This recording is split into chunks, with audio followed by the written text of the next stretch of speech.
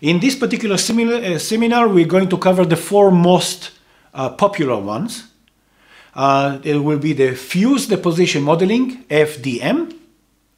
It will be the laminated object manufacturing, LOM, selective laser sintering, SLS, and stereolithography, SLA. We'll cover them. They are the most popular of all. SLS systems. I'm actually presenting several systems that can do rapid prototyping, and it's not 3D printing in this particular case, rapid prototyping using SLS technology. And each of these systems basically consists of two subsystems: the computer and controller and the object fabrication unit, OFU. This OFU has very interesting task. The task is to manufacture and also to reprocess the non-manufactured materials. Remember that motor, that industrial mock-up. Most of the material basically is in the motor, in the prototype. That means that object fabrication unit should have a container full of these raw materials that is needed for the motor. And these empty spaces within that motor is material that was not processed, was not actually glued together. We'll talk about it later in the seminar. What does it mean to be glued together? But that excess material goes to another tank, another container, to be reprocessed. So inside each OFU, object fabrication unit, there are basically two containers. Not only the laser beam that runs around, or all these optical devices and components to make up that SLS technology, which we'll describe in a minute, but also the tanks for the raw materials. Let's see how the selective laser sintering operates. What is the principle of operation? High power concentrated laser, which is on the top of the picture, laser beam goes to a scanner. Scanner is being controlled by the controller, by the computer. Now, we can see two pistons. The one on the left is the piston with the raw material, and it goes up and up and up every time there is a cycle, every time there is a layer. That piston, every time it goes up, the amount that it goes up is the thickness of a layer. And at the same time, the other piston goes down. It goes down by a thickness of a layer. A roller goes from left to right, put a layer of this material above the platform, and the scanner takes this laser beam and purifies and hardens this raw material. And the only places that it's being cured and it's being hardened, being glued, is where the laser beam hit the material. The other area where the laser beam did not hit the material remains in this original form, which basically a powder. So we have a powder container on the left, the raw material. We have the powder in the working, the building area. The excess of the powder goes to another tank, as we said. And the raw powder, the raw chemical, comes from the raw material input tank. And the two pistons go this way. They go step after step after step, and each step is the thickness of a layer itself. Roller comes, lay a flat layer. And I put an emphasis on the word flat. It has to be flat. This is why the roller itself is a very highly controlled by a computer, because the speed of the rolling and the rotation of the roller itself as it moves from left to right, it should be very precisely to assure a homogeneously thin layer, which will be the layer of the object. So that's basically the principle of the operation of SLS. Let's continue. Let's look at the operation. Powder tank on the left, and there is a powder tank on the right. In order to save time, we have two powder tanks that provide the object tank with powder from both sides. You see it on the left. The piston went down, the roller takes the material, the powder, spread it very homogeneously, thin layer on the object tank.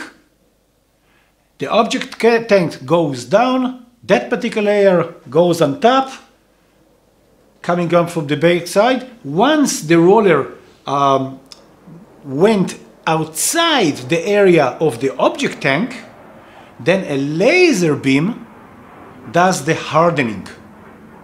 And the hardening becomes the platform for the next layer. And this is how we build a three-dimensional object. This is the concept of additive manufacturing. Layer after layer. Once the laser beam hardened the upper layer, it becomes a platform to the layer above it.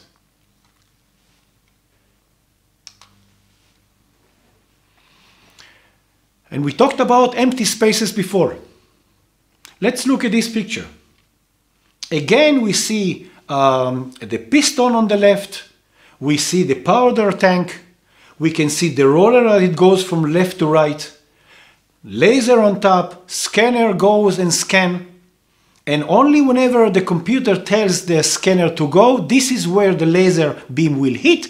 And this is the only point that it will harden the material. The rest goes to the excess powder tank. But that particular object, this particular shape, half of a ring, curved shaped, has empty space inside. And if we turn to the picture on the right, we can see that there are empty spaces in between. This dark black is empty space at the end. The end of the product, there will be an empty space there. The material is basically all around where with the two gray levels lines. This is where actually the ring is.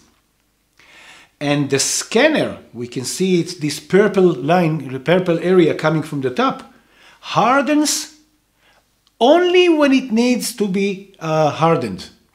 The rest becomes excess powder being thrown away to the excess powder tank. So because there is a need for support, because we have a ring, and when we do the upper level layers of the ring, that area on top should have a support from the bottom, otherwise it will fall down. And the powder becomes the support. The excess powder is the support for the upper layers. And that's how the SLS creating the support. The powder acts as the support. It's a very dense powder, so the upper layer that has basically nothing underneath in terms of material lays on the excess powder.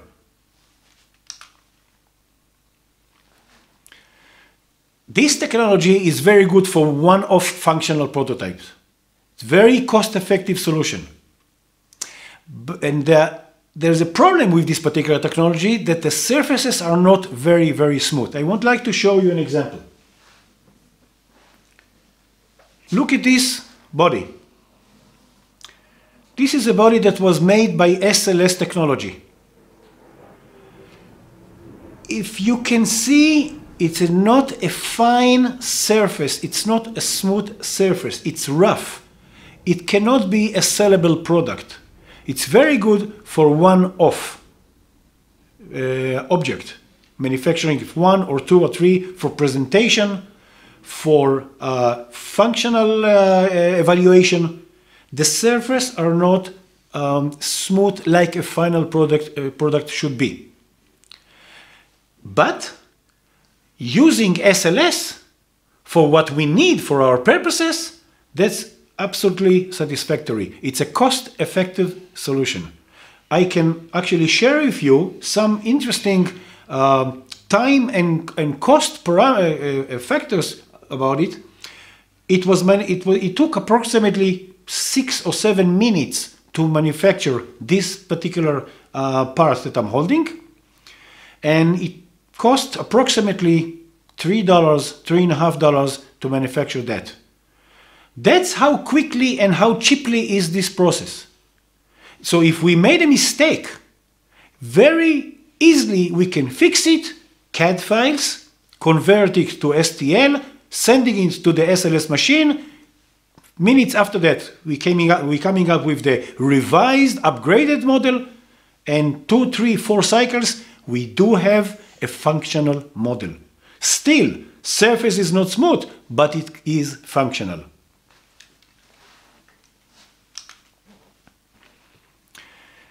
The laser.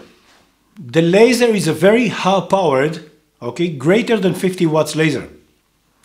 Now, it sinters the powders directly, so there's no need for a polymer binder.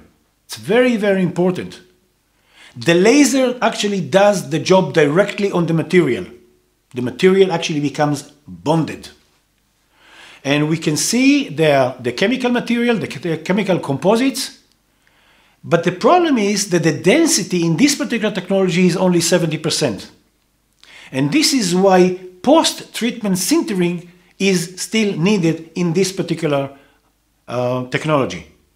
It is not relevant in future technologies that we'll talk later on in the seminar, but this particular one needs post-treatment. We talked about the support quite a bit. I would like to actually share with you something very interesting. Let's look at the picture on the right-hand side. It's semi-curved, and the base is the widest area. As we go up in the Y direction and we explode the third dimension, the area becomes smaller and smaller. That means that there is no need for support in this particular case. We can see the example of the picture on the left. We actually put this material upside down on the platform, and it grows from the cover to the walls. From the cover to the walls. Never from the walls to the cover. I want to show you this again. We looked at this particular example before. The polarity, the orientation of this particular is from the cover. This is the cover. From the cover, we make up the walls. We never actually manufacture these such objects in this polarity, because in this area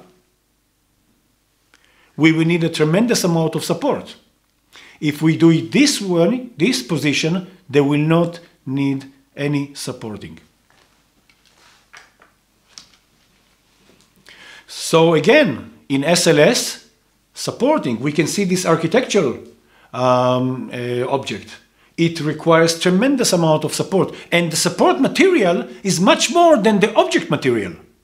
That means in this particular family of applications, architectures, like we said before, the support material tank has different material than the powder tank, and the support material tank is much larger than the power tank, because there's much more space to fill up just for supporting purposes.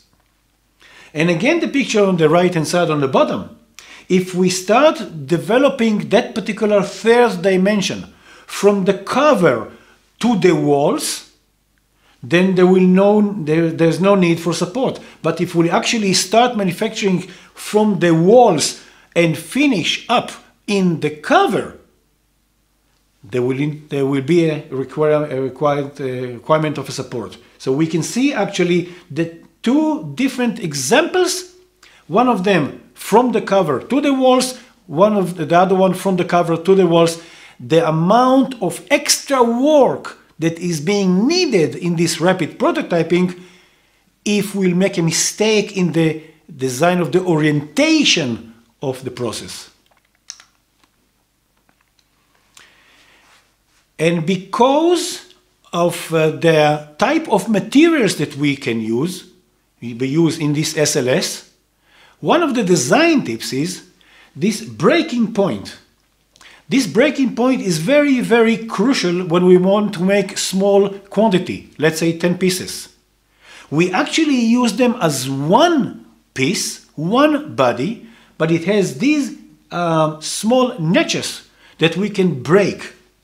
The materials that we use, they are specified here in this slide, allow us to break and separate one device from the other. But the internal, the entire system, look at it as one device, but it consists of several devices, and we break them to separate them. Again, just to summarize the orientation, the fabrication and orientation, we see the CAD model. Then we intersection check, this is B, and then slicing it, but we start from the cover to the walls. That's very interesting and very presentable the example of the orientation of the device. And I keep putting an emphasis on that because many times the cost can be tremendously higher if we make a mistake in the orientation of the device. Here in this particular case, there is no need for any support. And the support, if we make a mistake in that, the support will be much more in terms of quantity of material than the walls of this particular cup. And the process will be much longer. So the prototype will cost much higher. So let's just summarize this SLS technology. It's an inexpensive, has light-sensitive liquid polymer that the roller actually takes, requires post-curing because the density is only 70%, no masking. It has tacky surface as the example I showed you before. The surface is not fine and smooth surfaces, it's somewhat coarse, so we need to do surfacing, finishing. Support structure, typically required. Because the density is not high, and because it's very easily can be cracked, we need support structures in this particular technology. The curing can lead to wrapping. It's very sensitive to high temperatures. Once we cure it with high temperature in an oven, then it might distort it somewhat in this particular technology. And the materials are somewhat toxic, which make us, there's a need to use ventilation. So this is a kind of a one-slide summary for the SLS technology.